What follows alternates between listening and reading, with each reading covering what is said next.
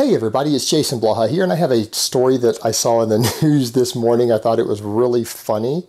Well, a lot of you might not think it's funny, but I think it's hilarious. An anti-firearm sheriff who has made public statements many times that he thinks average citizens shouldn't own firearms because they aren't intelligent enough to use firearms, accidentally shot himself while cleaning a Glock today.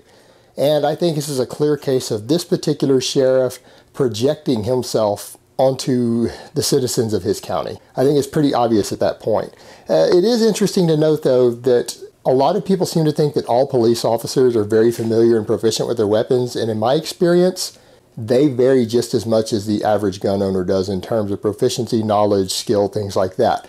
I've met police officers who are absolutely amazing shots, extremely knowledgeable and proficient with their weapons, and I have met police officers who are barely competent to pick up a firearm and use it. I'm surprised they can even qualify. And I do think it's interesting that every single person I've ever met who's admitted to me they've ever had an accidental discharge of a weapon has been a police officer. And I know at least 3 police officers who've admitted this, one of which a friend of mine has shot himself. And one of the most common offenders is the Glock. And it's interesting that it is the Glock. So let's turn this into an educational video, because the guy was cleaning the weapon and he shot himself while taking it apart. And that might sound silly to a lot of people, but it happens a lot. At least a dozen police officers of all people have actually done this with the Glocks because they're issued so many of them. Glock isn't going to correct the design flaw that causes that because it's a good design. And the people who are doing it are generally completely incompetent with their weapons. And it's because you have to pull the trigger as part of the disassembly process. Now, a lot of people would say,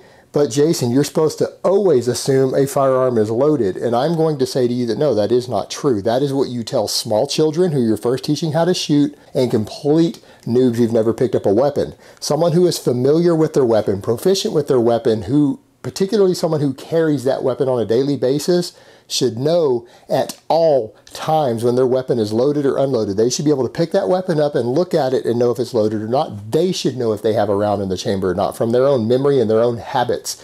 And the given weapon, you either always have a round in the chamber or you always have it empty, no exceptions. Now with the Glock, like the Gen 4 Glock 19 like this, it is really easy to tell if there's a round in the chamber. If it's cocked, this one is clearly not loaded.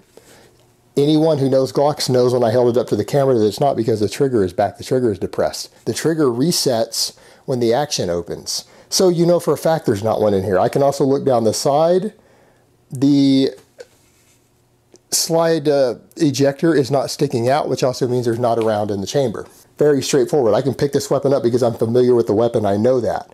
Now, a lot of people do choose to carry it uncocked, and that can be problematic, because not only do you lose a round of capacity, but it takes a fraction of a second to cock and draw. Now, a lot of people who are practicing do it very fast because you can just draw and be ready. But you still lose precious time in a potential life and death situation. So in some cases, that could get you killed. So now that you can see it, those familiar with the Glock notice the trigger is forward. It's been cocked. If you look down there, you may or may not be able to see the ejector sticking up. There's a round in the chamber. I can look here, I can see brass. It might show in the light, you can see the cartridge in the chamber here. So now it's loaded. How did people get shot with these? Well, it's because they don't know common sense and how to disassemble a gun correctly. Because the thing is, you always generally have to work the action to get the Glock to come apart. So if there's a round in the chamber, they're just going straight to, just dropping the slide release, the little tabs here, and pulling the trigger. Normally what you do, take it, drop the magazine out, pop the round out of the chamber. It's done. Here's the bullet that was in the chamber.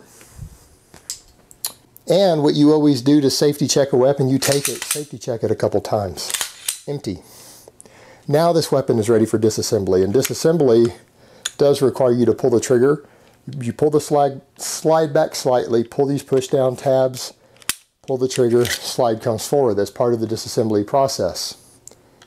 These are very easy to take apart, by the way, but you actually have to know the process. If you do that wrong, you don't pull the trigger correctly, you don't get the tabs down at just the right point in the break, it won't come apart. But with a little practice, it's as easy as that. This is one of the easiest handguns to field strip out there. But again, then you put it back together, ready to rock and roll. But the thing is, people don't just eject it. They don't double check it. And it's something that only a noob or a rookie with firearms makes mistakes like that. Someone who practices these things all the time, handles them proficiently, it is simply never going to happen. So Glock is not going to correct this. Only morons do this. And in fact, we could even argue that it's Darwinism at work. Anyone who pulls the trigger on a weapon that they're cleaning, that they haven't safety checked it, let alone if they know whether it's loaded or not, if they accidentally shoot themselves, the world hasn't lost anything too big. And in the case of this guy, since he feels most people shouldn't own firearms, well, that would be the same thing. Unfortunately, though, he survived. But let this be a lesson to you guys. You should always know if your weapon is loaded or not. And when you're disassembling a weapon, practice basic safety that everyone who owns a firearm should know. Always clear the chamber, clear the action before you start taking parts off. All right, guys, but that's really all I have to say on that today. I hope it's been informative, and I will talk to you guys next time.